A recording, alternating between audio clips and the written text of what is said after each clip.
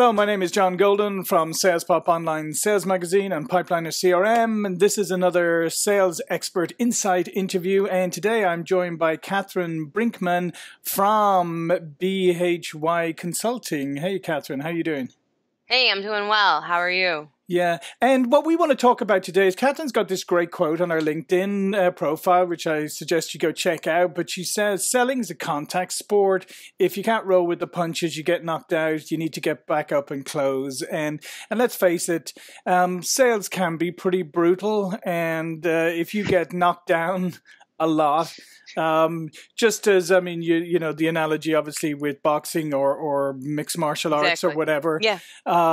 You know, if you get knocked down onto the canvas a lot, it eventually it gets harder and harder to pick yourself back up and sort of, you know, expose yourself to another flurry of punches.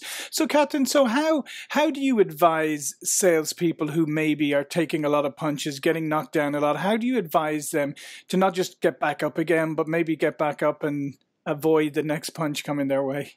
Well, I mean, you hit the nail on the head. It really is a sports analogy. And when you're in athletics, you make mistakes, you get back up, but you focus on what did I do wrong? How can I make it better? That's where that analogy really comes from. So if you're making a lot of calls and you're not getting where you want to get, go ahead and take that opportunity. Think, okay, what would I do better? How would I change it? And then you'll improve. Yeah. So what are some of the things that you have seen people do that can improve them or get them off a winning or a losing streak, sorry, should I say, or when they're taking a lot of shots? Yeah. And what are some of the things you advise people? Where do you start? I mean, it's really a mental game, right? Like the first thing is that it's a sales numbers situation. So you should calculate and realize how many dials you need to make, how many contacts, how many meetings, and then that will set the tone for what you should be doing. A lot of that then comes in directly into attitude. So think of every no getting you closer to that yes. That's the biggest thing that I've learned is whenever I hear no, it's like, okay, fine. It's either an objection no, and I have to really root out what's the actual objection, where did I miss them? Or maybe it really isn't the right time. Maybe it really is that they're going through a reorg. I'm not going to be upset about it. What I'm going to do is I'm going to gather that information, keep track, follow up in a couple of months. So that's an interesting one that you say there. So when you hear no, so instead of just taking no as in, oh, that's it, it's over, I just need to move on or whatever, it's really exploring what kind of no that is and, how real the no is. Definitely. There's a lot of different kinds of no's, and some of them really are, I know most salespeople will be like, well, no really means no. Sometimes no means no. There really are budget constraints this time in the economy.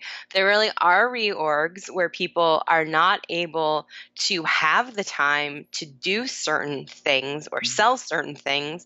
So it's understanding, it's being like empathetic to what is that no. Conversely, okay, well, they're saying no, they don't have time. When I know in reality, yeah, you have time. You just don't want to make the time. And it's through questioning that you can figure that out. So I think that's the key point that you're hitting on there, that you need to develop that rapport and that questioning with the person. So even if they are saying no, you're in a position and they're in a position that there's enough trust there that they're going to maybe give you a little bit more insight than just a flat no, right? Yes, and I mean, you said two words, rapport and trust. Without those, you really don't have a sale.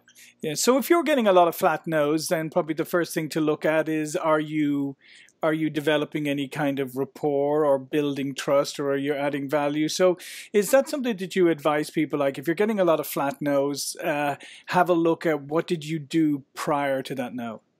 Completely. Take a look at what is your process. Who are you calling? Who are the people that you're speaking to? Maybe you're not asking the right questions. It's the right person. You're not asking the right questions. You're not figuring out what's their dominant buying motive. So looking back at what's the buyer type, who is it? Is my process really fitting with them? Yeah, and I like it. And getting back to the combat sports analogy, because I like that if you take like mixed martial arts, for instance, right, there's a lot of different components to it.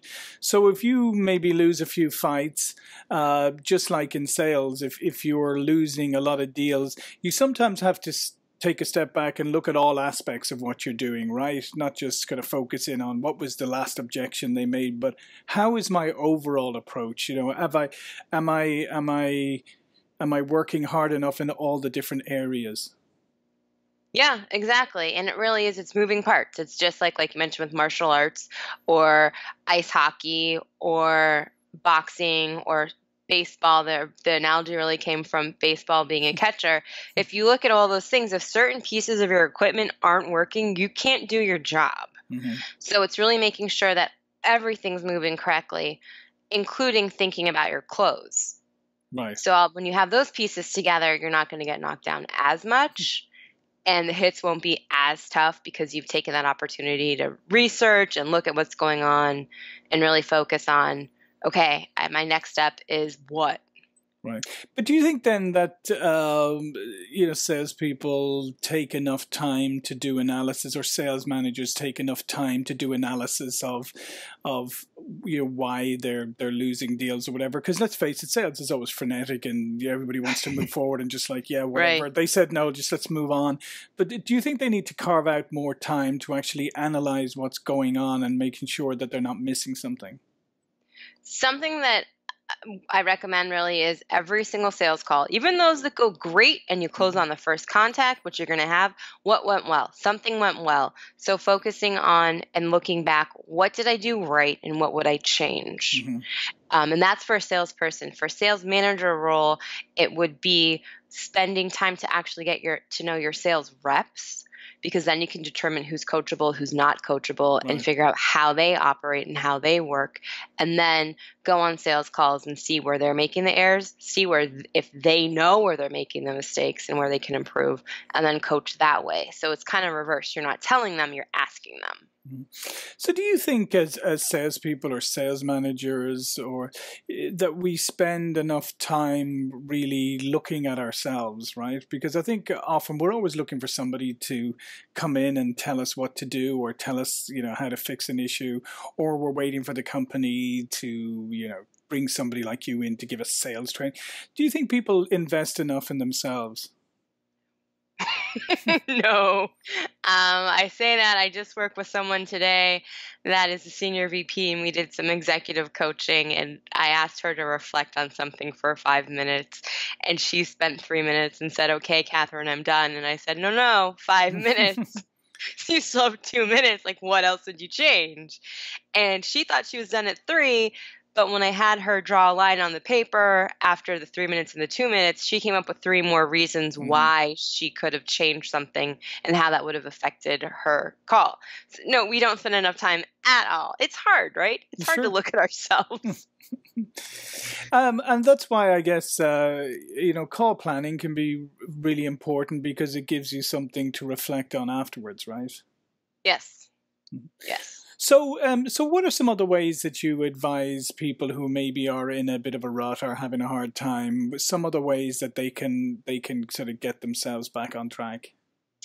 I mean, if you're talking like a day-to-day, one thing can be if you just call your favorite client. Right. See how they're doing. How's everything working with the product? You're not selling them anything. They're a conversation. You've helped them. You personally have generated revenue and you've increased your pocketbook. You're going to feel good when you hang up. Mm-hmm. And then you can move on, so you're in that right attitude. Another piece could be you go for a walk. I mean, it sounds silly, but just get up from your desk or wherever you are, take a break, come back. And then the other piece is really mental. You have to remember that whomever you're talking to next on that call, whoever's next, they didn't do anything to you. Right. You cannot carry that over because they'll pick up on it. So just thinking of the mindset of when you've been in a situation where someone called you and they're negative and they're upset, how did that affect you? You don't want to do that to a customer or a prospect. No, I mean, I think that's a great point, is, self-fulfilling prophecies or whatever, or projecting, right? Because, any of us who've taken a call from somebody and you're like, you're trying to sell me something. You don't even you sound unhappy. You sound like you don't believe in your own product. But that's an easy thing to get into, right? Because it's easy to start expecting, oh no, this is just going to be another no. Right. And you have to get out of that. You really do have to have the mindset that every no will get you closer to the yes. Even if you're already deep in the sales process and you get an objection, okay, great, I got this far. What do I do? What did I make the mistake on in the sales process to add value? Where did I miss that?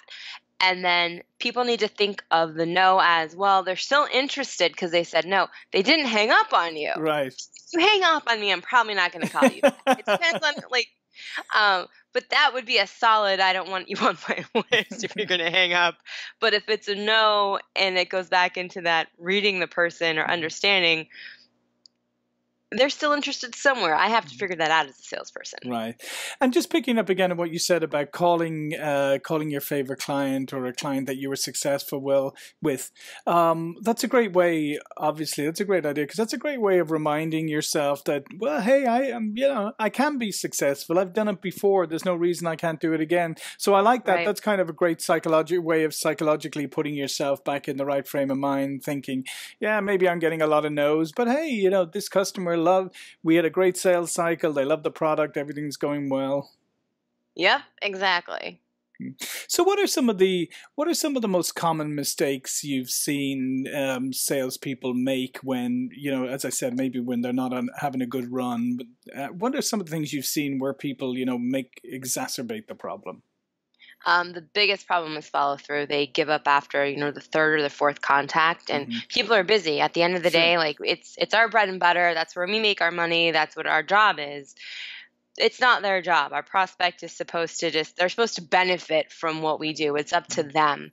So making sure that you follow through, and a piece of that should be determining how big is that account? How big is that fish?